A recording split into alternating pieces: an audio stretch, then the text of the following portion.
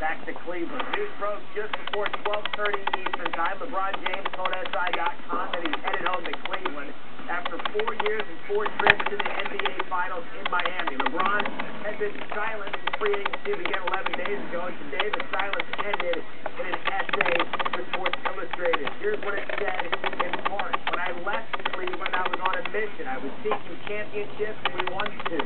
But Miami already knew that feeling. Our city hasn't had that feeling in a long time. My goal is still to win as many titles as possible, no question.